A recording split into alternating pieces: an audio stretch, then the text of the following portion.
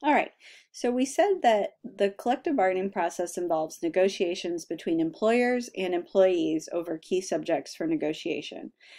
So in the sport industry, here are the people that are typically involved in that process. So on the league side, you see here, you have obviously the team owners are represented.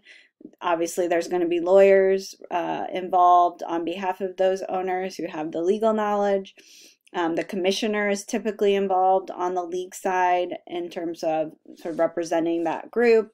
So that's who the parties are on the league side of things. And then on the union side or the players union side, these are the folks usually represented. So most leagues will vote on specific player representatives to basically act on behalf of the other players in the league, because obviously not every player can be at the bargaining table. So typically each league will have player reps from a variety of teams that act on behalf of those players in those discussions.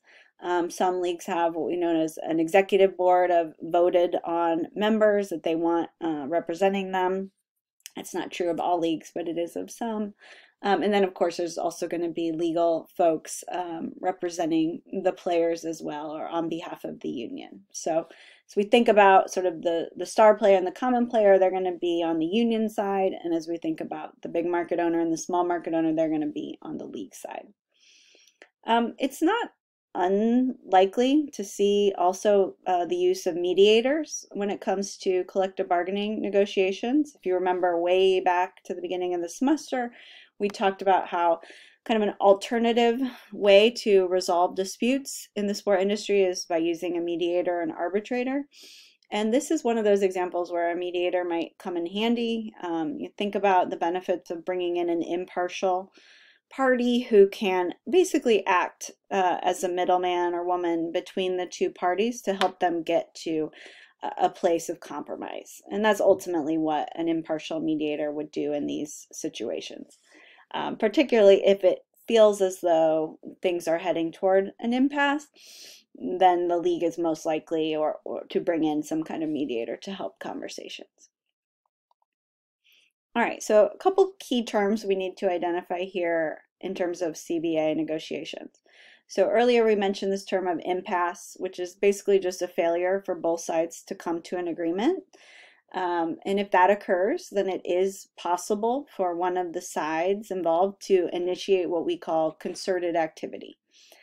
So concerted activity, basically a work stoppage, okay? And there are ultimately three outcomes to that are possible in the sport industry.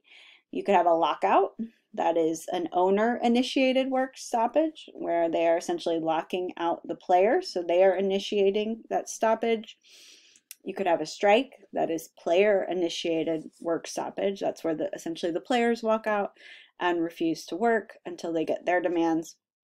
So those are the two common results of an impasse, but also occasionally we'll see this where both sides agree that they will continue to work, they'll continue to host games without a CBA until they can reach an agreement. So that can happen too if both sides are really trying to avoid a work stoppage.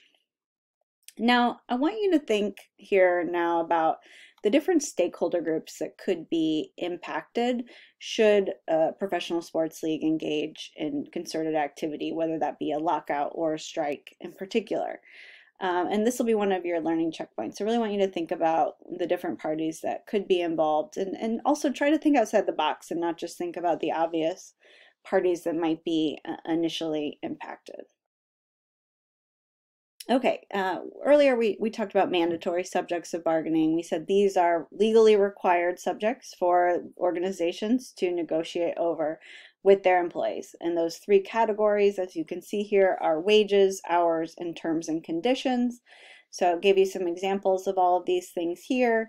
In terms of pay, obviously we're talking about salaries under wages. We're talking about for hours, a little unique in sport. We might not necessarily be talking about 9 to 5 hours, but we're talking about the length of a potential season and how many games are played, that sort of thing. And then terms and conditions is sort of just any kind of policy in place that could impact the workplace environment for an athlete. So you can see there's a number of things that fall under this category.